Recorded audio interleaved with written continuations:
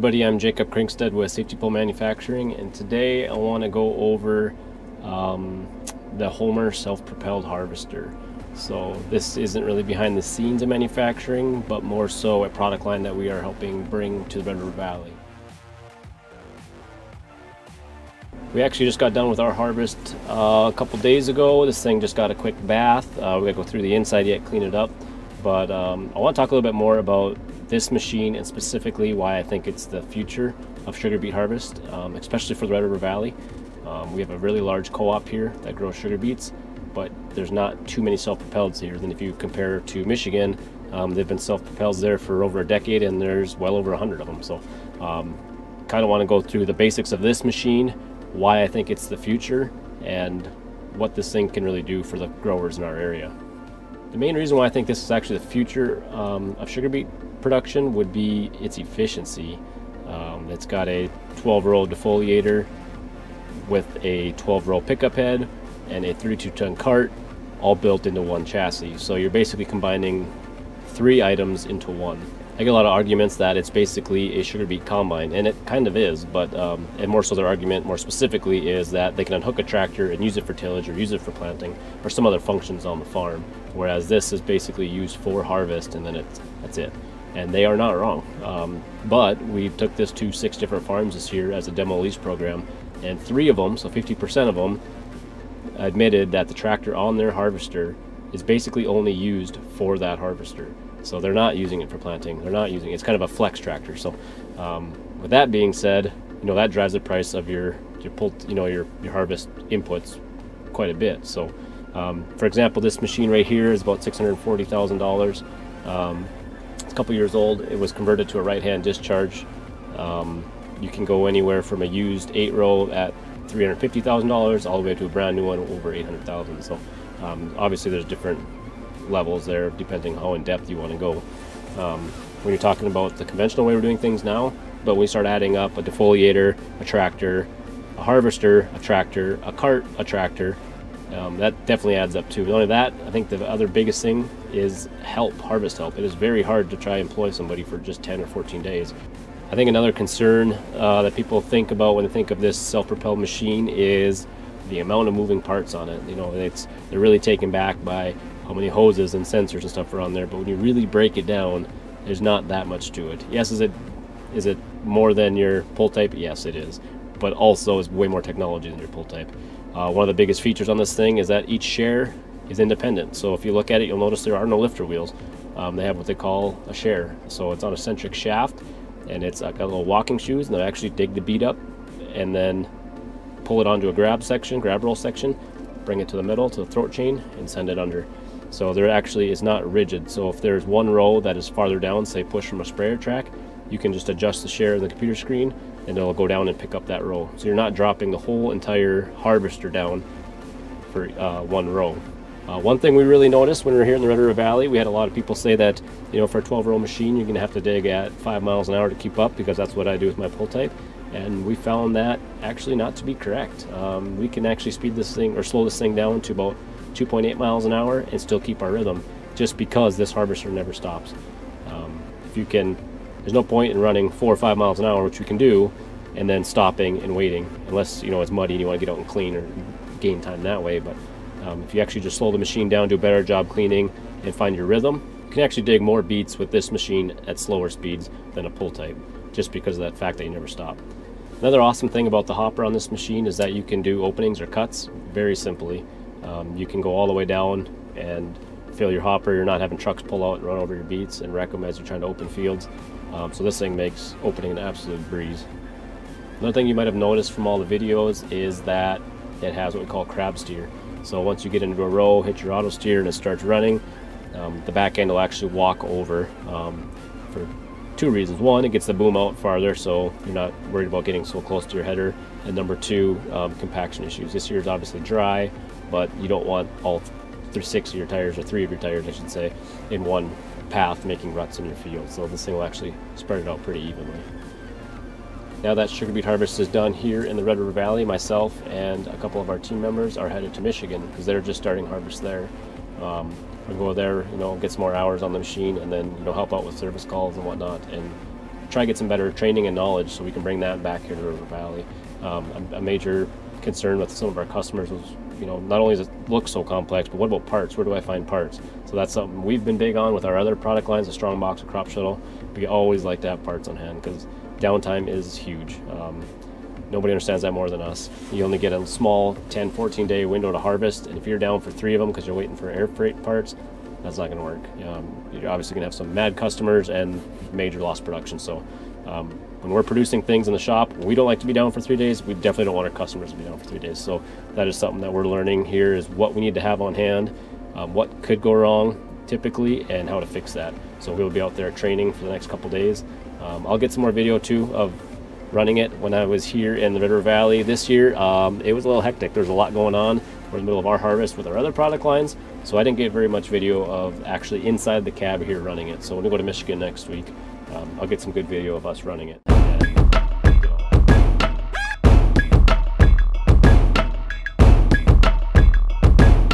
I'm out here with Josh from Holmer Americas in Ruth, Michigan. We wrapped up our harvest, so we came out here to do some more testing, training more so I should say, on the machine.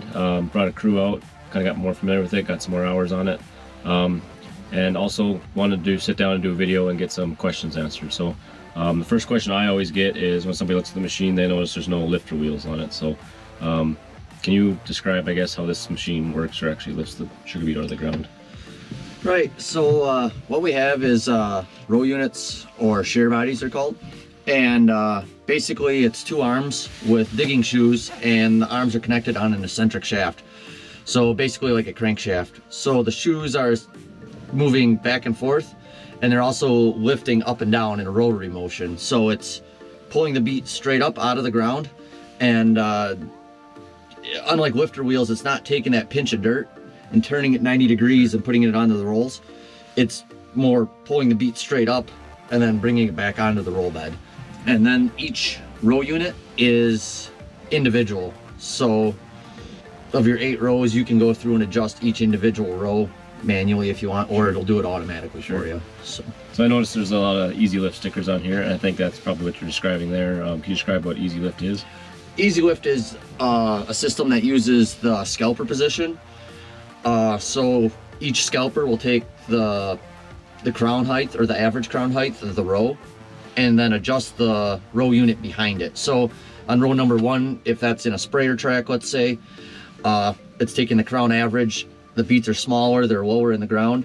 It'll run that row unit down to pick up those smaller beets. But if you have a tall stand, it'll pick it up a little. So you're not taking in as much dirt. You're not lowering the whole header to get 1 row. You're picking and choosing which row, and it does it automatically for you. So, and then you can also override it if you want to right. Yep.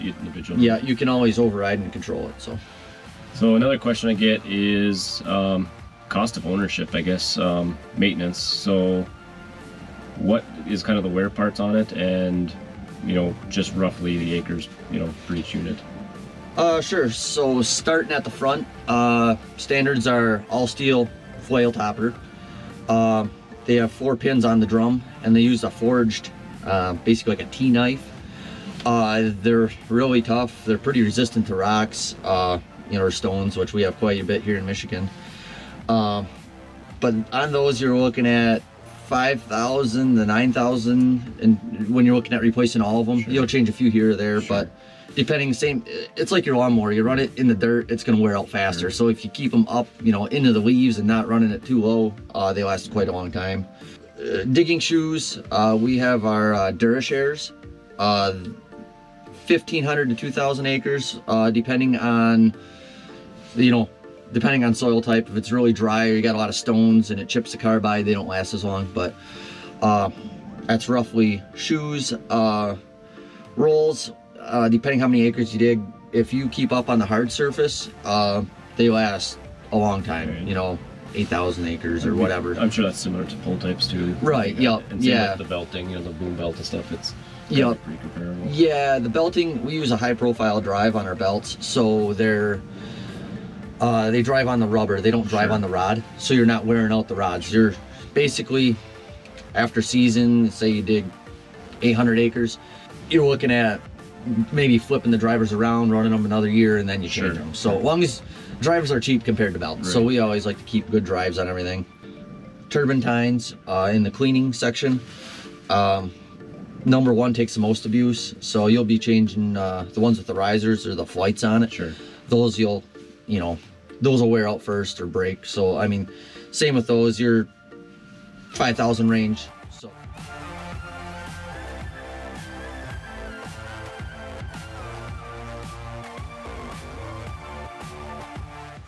Another rumor I hear a lot is this thing's $1 million machine, $1 million lifter. With all the options, with all the 12-row, the right-hand discharge, the combi defoliator, the 3-stage defoliation, is that even possible to get to $1 million? I'd love to sell you one for $1 million, but no, you're not in the $1 million range. New, you're up for all those items you mentioned. I think you're up in the 800-900 maybe, but that's a decked out. If they come standard left hand from Germany. So if you do 12-row header and a left hand, you're in the 750 range, depending on import costs and everything at the time of order. But another option that I hear of a lot too is factory refurb. You can get factory refurbished with a 1-year warranty from Germany on a used machine. So all wear parts are 90% or better. The older machines get, the more affordable they get, the more depreciation on them. So you can get into if you're an 800-acre grower and you say you want an 822 header, narrower header, there's less expense there. You're in the 400 range or around there, depending on what you want for hours. And Right. there's normally we can find a machine to fit Sure. your operation, basically. That's another thing I was going to mention too. We've been quoting a lot of guys, they're modular, so the lifter is actually separate from the harvester. So Yeah. you can get a 4-year-old harvester with some hours on it, but get all new. All the magic's kind of up here. So Yeah, the header runs in the dirt and has a lot of moving components, so that's where a lot of money and a lot of wear is. Sure. So you can mix and match between the header and the machine. Sure. One concern a lot of our customers has is the capacity or the quality of topping.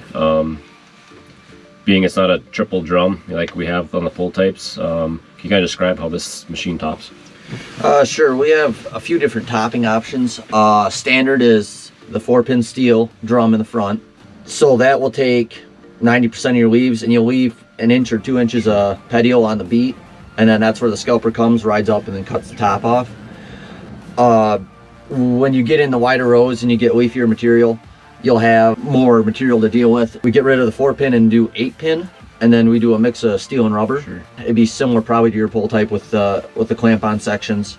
And then we also have a combi defoliator, it's called, and it moves. There's brackets that move the topper forward, and then in between the topper, or I guess the scalper and the lifter, there's a gearbox. And basically it's got a set of flails on the front side and back side, and they come down on the top of the beet this way. So it's taking the leaves and sweeping them out away from the top of the beet. Those two options really work well for the wider rows for when you're out, here in Michigan we're mostly 20s, 22s, some guys on 30s. So the 30-inch guys really like them because they have a lot more leaf material to deal with. Clean up the sides a lot better, yeah. Yep. So I noticed too, another big feature on this that a lot of people don't talk about, probably should, is that you're actually pushing your lifter instead of pulling it behind you. So, most of the pickup is done before. So like on a pull type, you got the tractor running over it, possibility of knocking stuff out of the rows and stuff. So another question I get a lot is how do they do in the mud?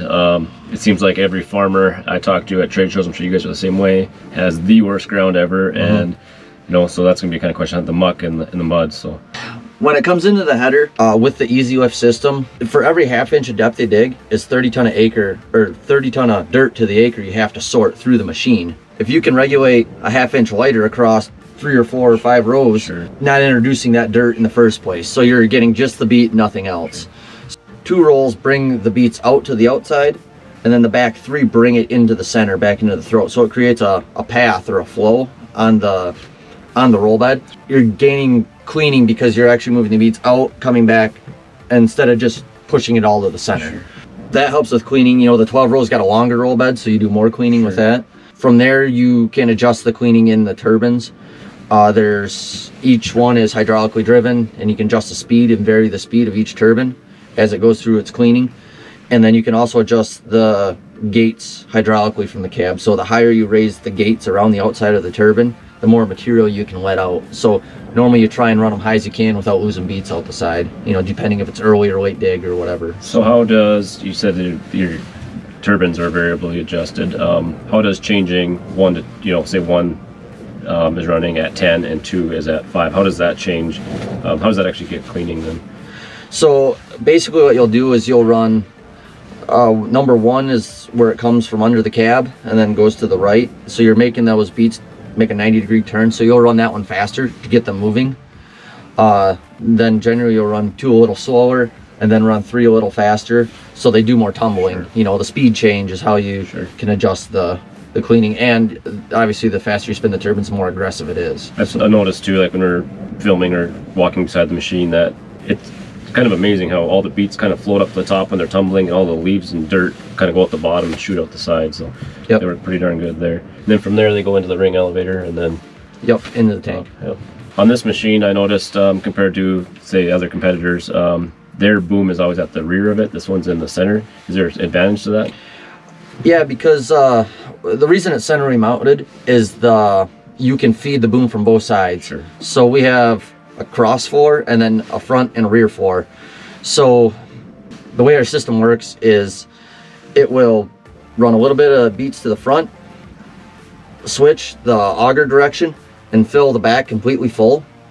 And once it hits a door on the back gate, it'll switch again to the front and finally fill the front. So the auger has got a one-way clutch on it, so it will only run backwards, and when the auger reverses, that rear half of the auger stays put in the beats, and you're not pushing the beats back all the way up to the front. So it creates a big, you know, a pile on either side of the ring elevator. So you're not taking the rear ones and stuffing them under the ring elevator. Right. Okay. Yep. So I think that's all the questions I have. Obviously, if you guys have questions, leave comments below. It kind of helps us, you know, realize what we missed, and we can either answer there, or maybe if it's a big enough topic, do a whole entire video on that. So with that being said, thanks for watching.